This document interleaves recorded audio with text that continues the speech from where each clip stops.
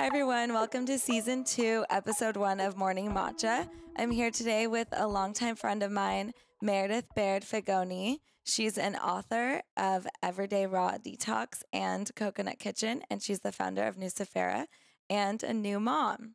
Hi. Thanks for coming all the way down here. Of course. It's beautiful. Thank you. Yeah. Okay, so your life has changed so much in the last 3 years. You got married, you have Livia, and you started Nucifera kind of before and between and Simultaneous to finding out I was pregnant. Actually was the timing. Yeah. So did everything, has life turned out the way you thought it would turn out?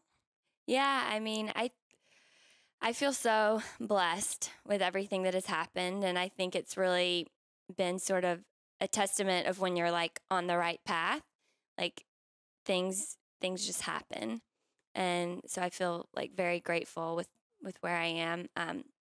But I definitely a few years ago sort of made a conscious decision to like start working on myself and sort of trying to get rid of blocks that I thought that I must have had.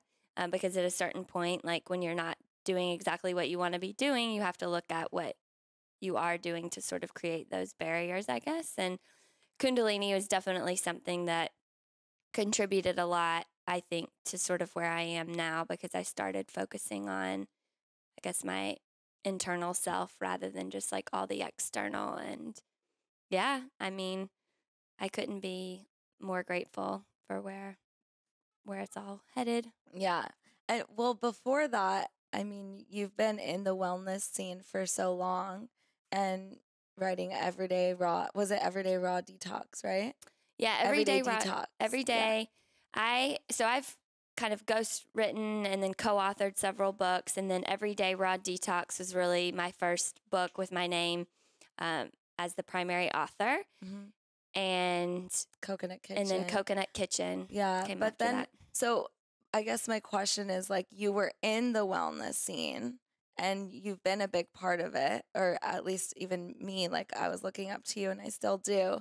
But what shifted from, because wellness, right? Just like you were focusing on eating and nutrients and optimal nutrition, but then like changing the focus on like personal stuff, right? Yeah. Like growth, personal growth and things like that. So did something shift, or were you kind of always into that? Well, I became interested in wellness, like specifically as it relates to food at a very young age, and was always drawn towards a plant-based lifestyle, and definitely before it was trendy. Mm-hmm. And have just like, it's always been my path. And for whatever reason, I mean, we could get into some of the things that I think sort of led me that way. But, I think food is sort of the first portal into well-being. And when you start paying attention to what you put in your body, then you start paying attention to what you put on your body and the people that you surround yourself with and how you're just sort of operating and navigating life. Like you just become more mindful altogether. And that definitely, I've always had that piece of me and have known that was true. But for so long, the focus was food. And then I think just as I've gotten older, like I turned 30 3 years ago. I mean, it's definitely 30 could seem like it was a major catalyst for change for me, because I just like woke up and it was like, okay, I'm 30 now. I'm not like 23 anymore. And I'm ready to sort of evolve. Yeah. That's so awesome. Yeah.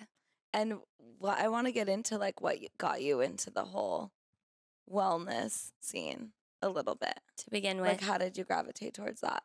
Yeah, well, I grew up in South Carolina, and I just was exposed. My aunt and uncle raised my cousins vegetarian, so I was exposed to it through them, and we were all sort of the same age, and so we would go on vacation and things like that.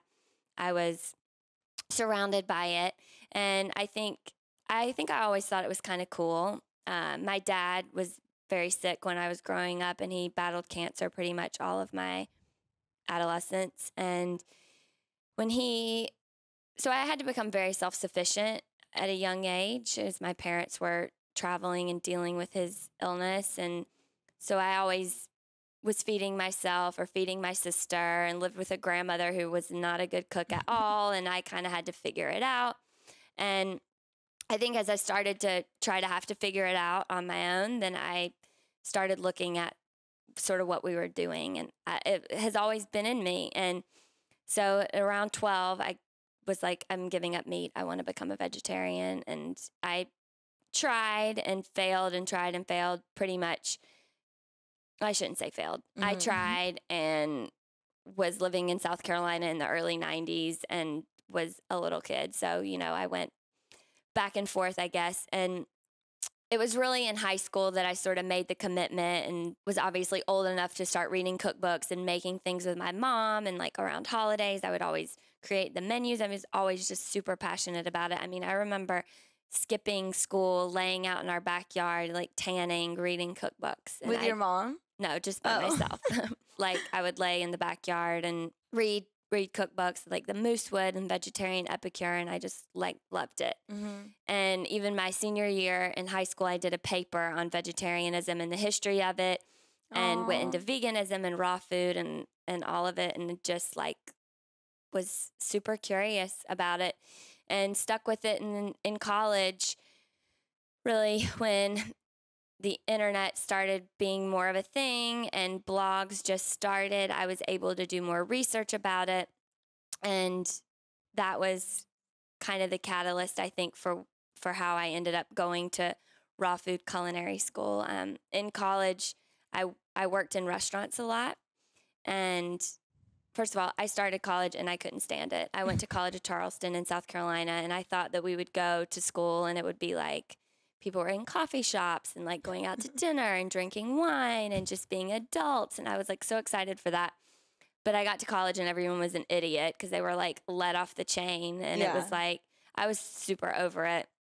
And so that's sort of when I found the restaurant industry. And I'm like, these are my people. Like they like to have fun, but there's a more like, it's more purposeful, I guess. Yeah. And so I worked in a Turkish restaurant in college, and there was tons of vegetarian food, and the owner was this crazy artist, and I sort of found a community through that, and ended up traveling a lot and being really exposed to a lot of fine dining, and went and had I think my college education was sort of like a sophistication of some sort, and all the while kind of maintaining the vegetarian ethos and being passionate about that.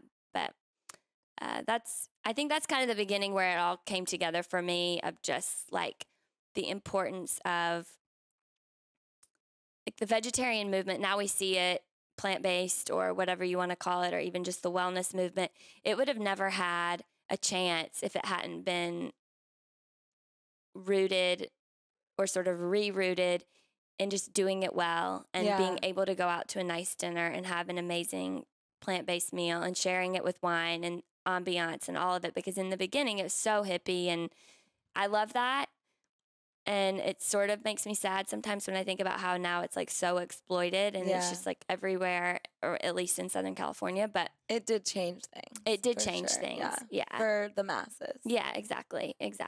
So I don't know. I feel like I identified with that at least very early on. After college, I went and studied raw food at this place called Living Light Culinary Arts. And is it still open? It is. Yeah. Okay. And it's like, it's a really cool place, and it was really funky. And I remember when I was going, like, I always thought I would go to law school. I always thought I would be a lawyer. Really? Yeah. And that was like my plan. I was going back in the fall, but I took this like interim to go do this raw food culinary course that summer. And I was like, is this some weird like obsession that I have, that is something wrong with me? Like, what's going on? And anyways, I went, and like, I met all these amazing people. Everybody was cool. It was awesome. And this was like in 2006. And from then, I think my life has sort of been like following your passion, just staying the course. And I've been able to meet people along the way that have been able to support my creativity and have appreciated it, which I'm grateful for. And so it was never like you wanted to, I mean, you never like made the intention, like, I'm going to follow my passion and I'm going to do like what I want to do it was kind of like, oh, I'm just going to go to law school?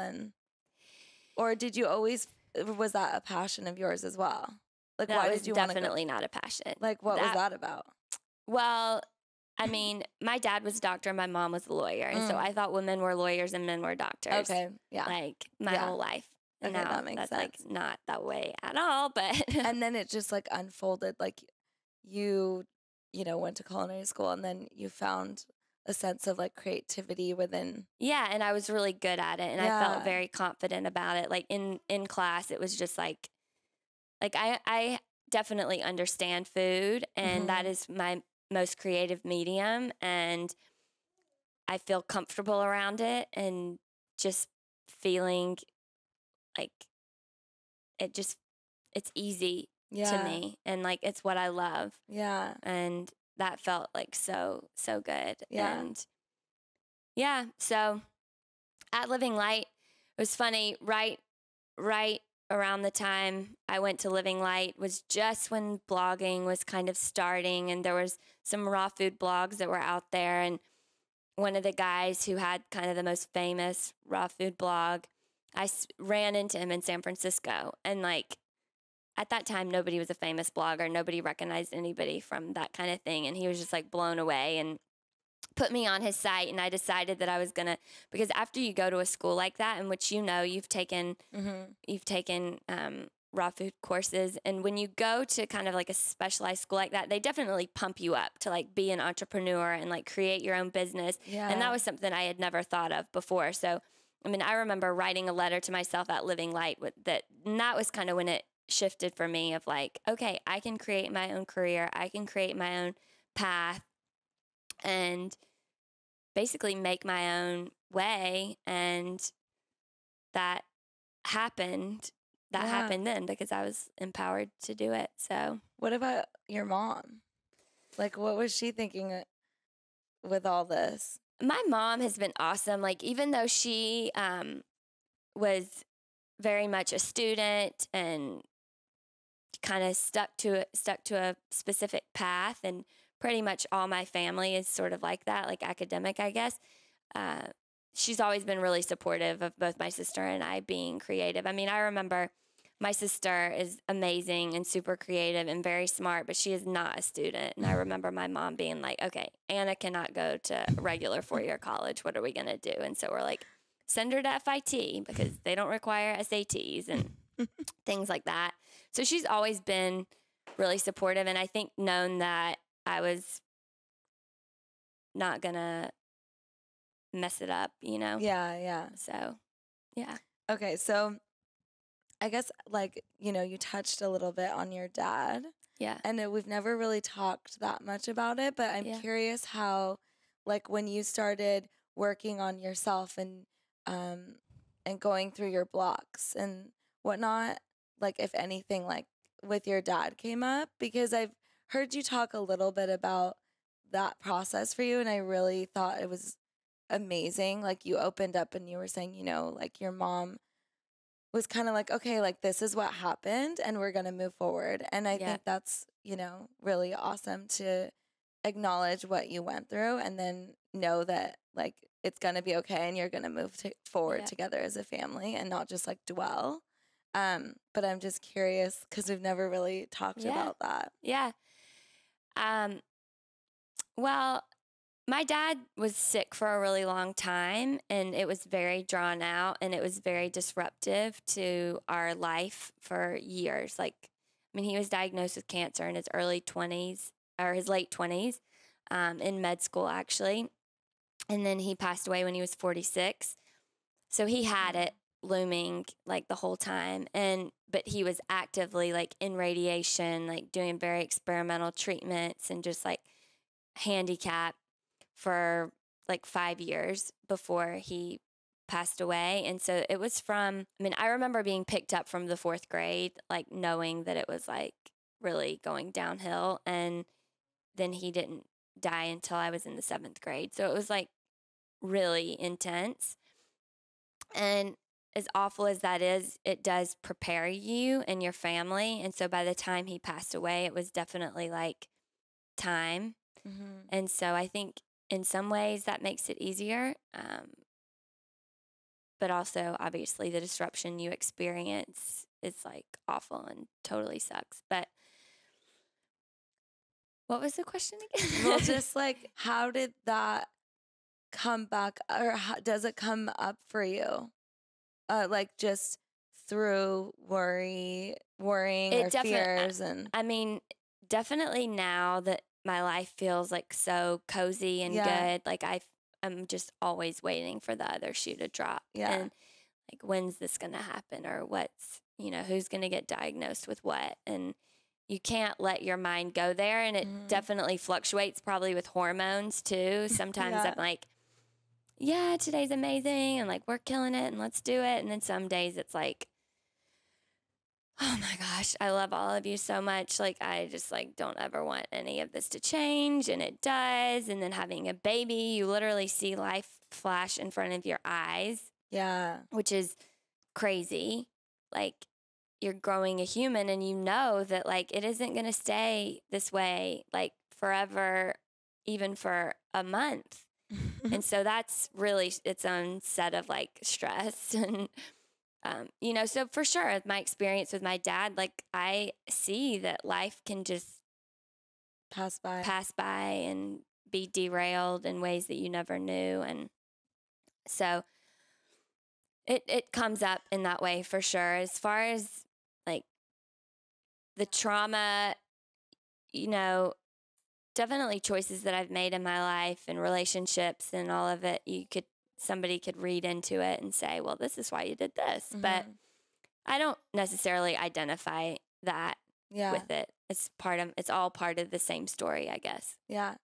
I think that's like, I've never gone through something traumatic like that, but it's interesting just like the human mind and where it goes and how different things that we worry about and fear, and whether it's because things aren't going the way that we want, or even when things are amazing, like how we can just go somewhere in our head and have it completely change an experience or a moment. It's so crazy. It's so crazy. Yeah. And that's why, that is why meditation and doing things, I mean, I don't know that you can ever really control the mind. Like, I'm still on the fence about that, because sometimes when I feel like I'm being more mindful, then I'm just like in my head more. Like neurotic. Yeah. Whereas if I just kind of like go with the flow and like am a little more relaxed and just chilling out, then I'm happier. Yeah. So there's a balance, I mean, in terms of working on the brain. Yeah, and that kind of takes me to like just the whole wellness thing in general, and just how much I admire. And like, we've talked about this in the past, but just kind of like your definition of wellness, and like when it pertains to food, but also all sorts of things. But in terms of food, especially, I just find like you're so balanced, and just everything really. Like, what is your definition of wellness and well-being? Like, how do you view it? Because it is so balanced and effortless, I feel like, on your part. Well, I think, and I actually think about this a lot, because I think there are two types of people and two ways of going about it. And for me, like, I can be balanced about it because I've dug deep at times. Mm-hmm. And I know what it feels like to live on only raw food and green juice and be totally just like psyched on life and like everything's bright and wonderful. But then eventually you burn out on that. And I've had times where I'm just like being a little more lush and like having more to drink and more to eat, and it feels so good. But then you sort of get, you get burned out on it too. And so my balance has definitely come from experimenting with both sides. But I think in order for people, people who have just been living a certain way for a really long time and haven't exposed themselves to more healing modalities and healing foods and maybe have rejected it, like, they need to like go deep. Yeah. for a couple of months and just see what it feels like. And then obviously on the flip side, there are people who have been obsessed with health and cleansing and all of this for so long that they're just completely neurotic and annoying to be around, and they're not relaxing at all. Mm-hmm. And they need to just like Chill out. So I guess my definition of wellness is finding a balance. Yeah. And finding a balance in your own life where you can be, where you have standards, but you're also a part of the community that you're in, and you're not isolating yourself from your friendships and your family and your relationships. Like, nobody wants at least I don't want a preacher at every meal. And if you're around, like if you're at Thanksgiving and it's going to be meat and potatoes, bring an amazing salad and bring an organic wine or whatever you're into and be like, this is amazing. Like, here you go. And then everybody's happy about it. But don't go in and be like, do you know how many turkeys are killed at Thanksgiving and blah, blah, blah, and just all this stuff. And then they're just like, it's a buzzkill. Yeah. So. No, I totally know what you mean. That's how I feel too. It's like, obviously, because we went down that rabbit hole, our definition of balance is probably different than someone who hasn't. And just letting yourself, like, if you need, to go on some sort of protocol because you're going through something, like, do it. But then, like, don't stress out. Yeah. Because I really believe that when you stress out, it's so much worse than eating like the green salad that you were stressing out about, or like not eating the piece of bread that like isn't going to kill you. You know? Totally. I mean, the whole orthorexia thing and people being so obsessed. It's real. It's real. Especially in this community. I mean, I think, and it's fun for me last week. My aunt and uncle, who are the ones that I kind of became vegetarian through their exposure, and they've been completely vegetarian for like 30 years. Wow. But they're sort of stuck in the 80s vibe of it a little bit, where it's like tofu. Pasta and tofu and cheese, and they're very in that world. And when they were down here, I mean, I made very conscious effort that we were only going to go to veg places so they could really see like what all is out there, and they were just like blown away. Aww. And even though they've traveled a ton, and it was super fun. And so you really see how lucky you are to be in this community where you can make mindful choices like easily. Yeah. Because definitely when I'm traveling or back home in South Carolina and we go to dinner and stuff, it's like, oh, really? Mm-hmm. Yeah. It's a little. What about someone who's just starting out? What do you think is like number one on your list for starting out? Like for me, it's like oils, like canola oils. Like I'm so crazy about that, but that's like a good place for me to hold my, like that's my standard. And I really don't like to move past and like include that. Obviously, I'm not going to go neurotic when like my family has a home cooked meal and doesn't use the kind of oil that I want. But I think it's a great place to start. Yeah. To notice. Yep. But like, what is yours? Like, I feel like you would say walking or something like that, Oh, like what creates, what's just my thing that I like have to do? Well, for you, and also just like if you were going to give someone advice who just like doesn't have or hasn't even started to pay attention at all. Yeah, I think a huge thing is familiarizing yourself with food and ingredients, and like starting to read recipes and just being curious. And then if you start reading recipes, then you start seeing what's in packaged food, and you see that like half the stuff out there like you could never make yourself because there's all kinds of processed ingredients. And then you kind of can start putting it together of like packaged processed food is full of crap that I can't even buy at the grocery store to make for myself. Mm-hmm. And regardless of if you love to cook or not, knowing a little bit about it and familiarizing yourself a little bit with it, I really think starts to help you connect yourself to food and like what you're putting into your body. And so And walking. And walking. And walking is huge. Yeah. I mean, it's huge. And just like touching your toes and doing a little stretching. Okay, so I want to talk a little bit about Nucifera. Yes. And how it's going and just like getting started, you know. I think especially having a product that you make that you're trying to get into different stores. Like we talk about this all the time where, you know, you have to be persistent and you can't like let it get to you when someone says no, or because like I always say, when you get a no, you're just getting closer to a yes. Like, Yeah. because you're going to get so many no's before you get a yes. And, or I don't know, maybe that wasn't your experience, but like, what was it like? Because it just kind of started organically. Yeah. And it feels effortless, or it looks like it's effortless. But I wonder if you've had any like roadblocks or, you know, times where you've really let it, if it's ever brought you down, and what you do about that. For sure. Well, I started Nucifera. So I wrote a book, Coconut Kitchen, in 2014-ish. And then it came out in the beginning of 2015. And that was the first time I had written a book just on a single ingredient. So I really dug deep on coconut oil and all the benefits, and just, no, well, not just coconut oil, but coconuts in general. But I had a lot of coconut around me, and I've always loved coconut, but I started using it on my body. And I've always tinkered with skincare, really probably in the last 5 or 6 years. When I moved to New York, I had like a brief minute in New York. And when I was there, my skin just freaked out because it was so dry and cold. And I started experiencing like eczema, and was actually diagnosed with psoriasis, and had just really dry skin.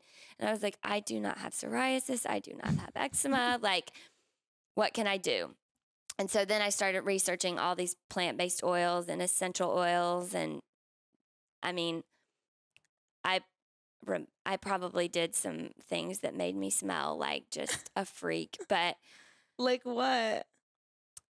Like essential oils? I mean, when I first discovered oil of oregano, and I had yeah. what I thought was psoriasis, which now doesn't exist, but I was like dousing my hair in oil of oregano. Oh my God. And I mean, that smells super strong, you know? So, yeah, I was experimenting, and then with Coconut Kitchen, really experimenting more with coconut oil. And what I saw using coconut oil, which has never been like enough as a body moisturizer for me, but using it just like on my face and to wash my face, like I had spots and things that like just started to disappear. And I really noticed how it sort of like can help even skin tone and brighten your skin tone. And then not washing with like a cleanser, even though I was using like ones from the health food store, like you don't need to wash your face with soap. Yeah. Like you can just oil cleanse. And that was a game changer. I developed this balm formula that I was using all the time. And my husband was like, we should really like do something with this. And was that for Coconut Kitchen, or you did it for yourself? No, I had done it for myself. So I had been making my own skin creams and stuff for a couple years before I even wrote Coconut Kitchen. But with Coconut Kitchen, because there is a section on beauty, I started being a little bit more like specific about it. And it wasn't just like mason jar dump, you know, here we go. And then the results were sometimes good and sometimes not. Yeah. But it was more of a concentrated effort, I guess. And so, so he was the one that was just like, we should brand it and you could start selling it. And so I was kind of like, oh, yeah, okay. I don't know how I really feel about that. But I gave it to some of my girlfriends, and I think I maybe even gave it to you like in the beginning, and everybody was like really enthusiastic about it. Yeah. And everyone has been exposed to all the natural skincare and knows what's up. And that was kind of confidence. I'm like, okay. And now, I mean, I don't know what people did 10 years ago when they started a small business, but now it's so easy with putting up a site and social media. And of course, like I think being in this area is really supportive of women starting small businesses. Yeah. And so, so we actually launched it simultaneous to my finding out I was pregnant. So the beginning of last year, it was kind of like, I don't know. And people started reaching out and wanting to carry it. And I have definitely been lucky with some of the accounts that we've gotten.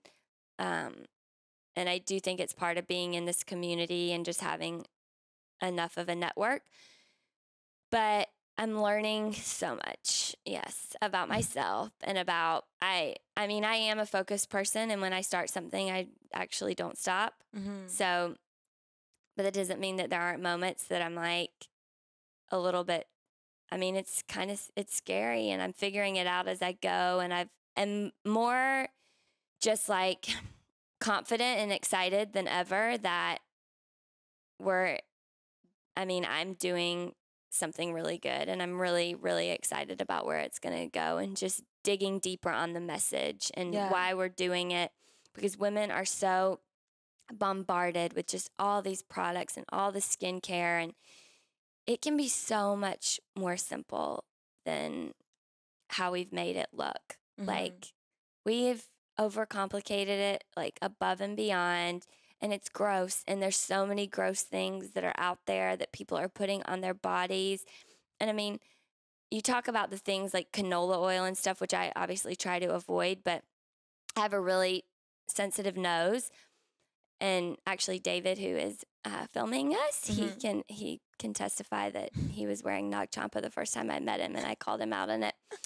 Anyways, but yeah, I have a really sensitive nose, and like, you can just smell the product that people are using, and all the hair conditioner and the sprays and the fake perfume, and it's just like, it's like so cloying and like stresses me out. And yeah, so I feel like with Nucifera, just like having one amazing product that can do so many things is so empowering. Like, now I pack to go on now you have a baby. The last thing you need is like a massive cosmetic bag, and I just put Nucifera in our bag. It's good for all three of us. Yeah. And we can just be free. So that's your message with Nucifera.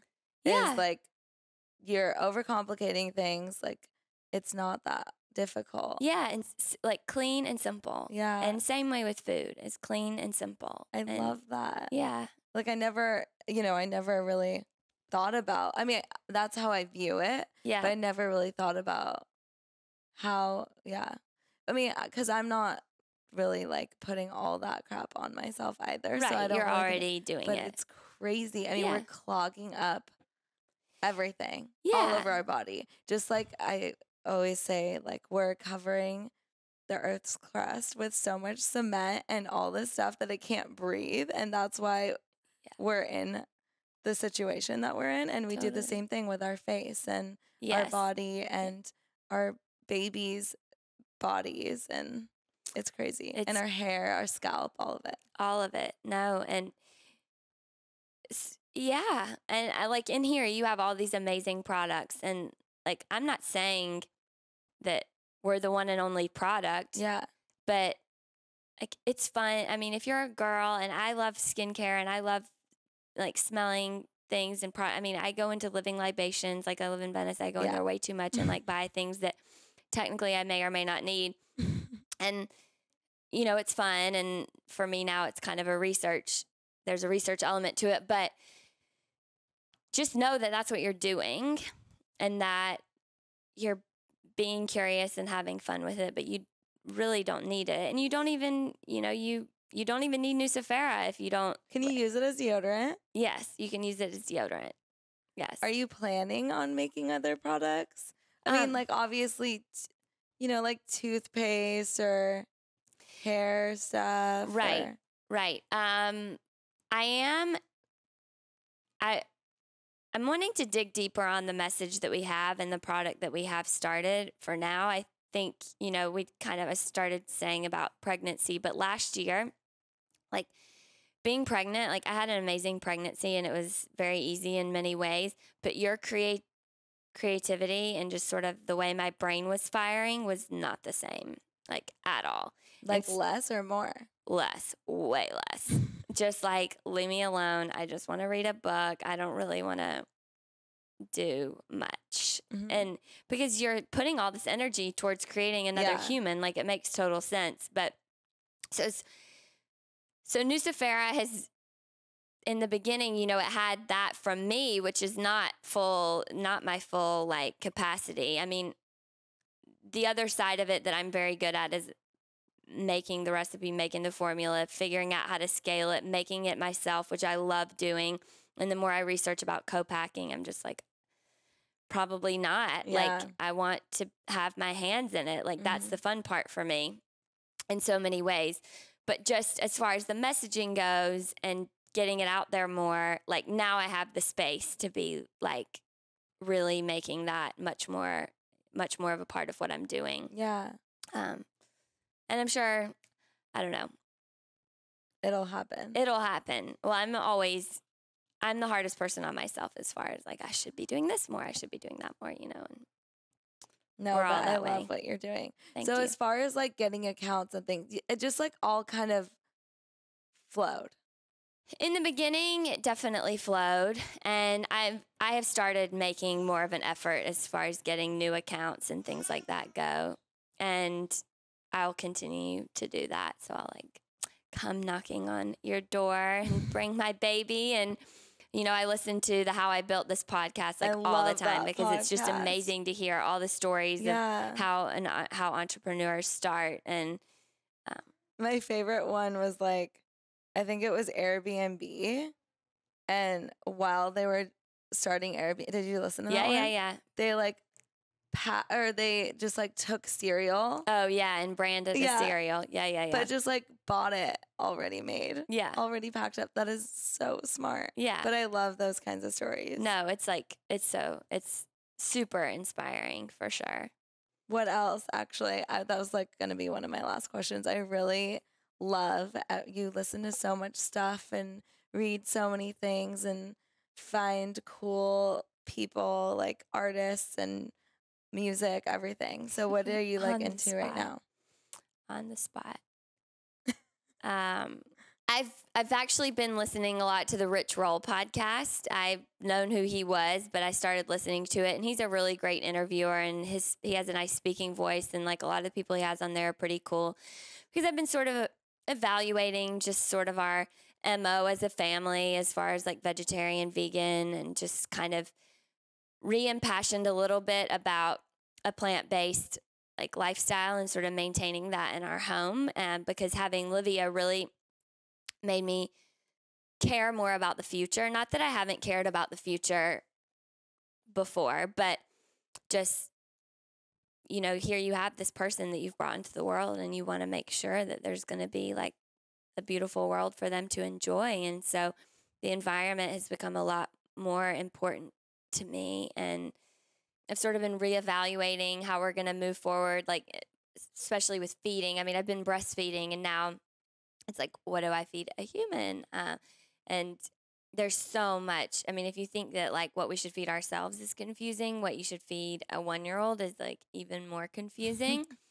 And as you know, like down here, so much of the movement is paleo and so like bone broth and all of this. And I read it and like it makes sense to me on one level, and then on another level, it's just like not sustainable for the future. Like the way we got into the position that we're in is from people consuming too high on the food chain, too many animal products. And so I've sort of been just kind of rethinking or concepting how I feel about all of that. And I feel even more convicted that plant-based is the way to go. I mean, as far as a future, and definitely having a child makes you think much more about the environment and this world, and like the act of nonviolence by choosing a plant-based diet is at least doing something and trying to make an effort.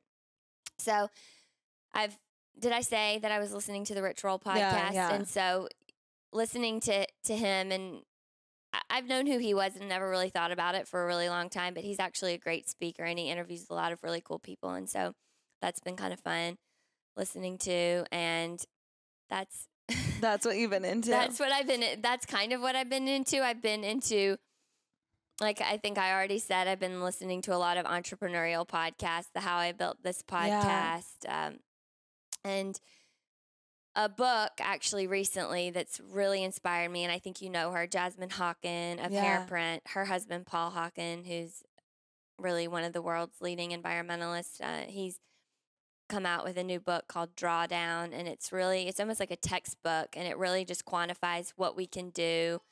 And it's very solutions oriented. Which is nice. Yeah. Yeah, book that makes you feel much better about the future and much better about what you can do as far as making a difference. And I think we hear my baby in the background. She's probably calling for me, but yeah, just re-impassioning myself. I think over the last few years, like even though I've stayed on my sort of mission and path, you sort of come back to square one, and you feel re-inspired, and you're like, this is how I got here to begin with. Like, this is my purpose. This is what I'm doing.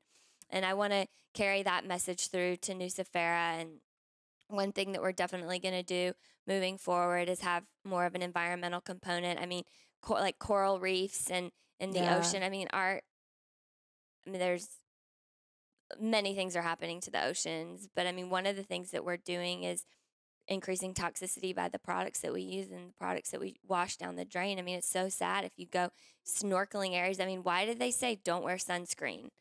Think about it, it's like it's killing the coral. Yeah. And that's really sad. And so I want Nucifera to carry that mission behind it.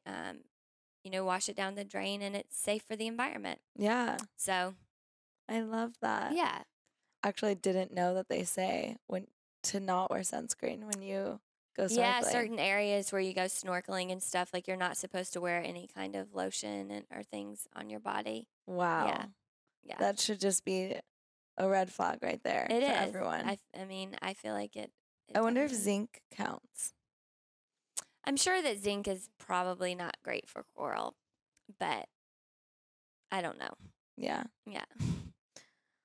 Oh, well, thank you. I mean, Yeah, I thank think it's a good point because that I go back and forth all the time too because it's like I want to go by what I feel best and what my body feels best, but at the same time, the political situation right now and I think just what's happening, we just really have to try our best to do as much as we can on a personal level. And sometimes, like even with the store, it's like we get so many boxes. I'm sure you go through so much waste or recycling and all sorts of things. And one of the things that I'm not the best with is recycling and just, keeping myself accountable and like having a staff that is really actually on top of it is really helpful. Yeah. And I think that's great that you Yeah. guys are doing that as a household. And having a child definitely makes you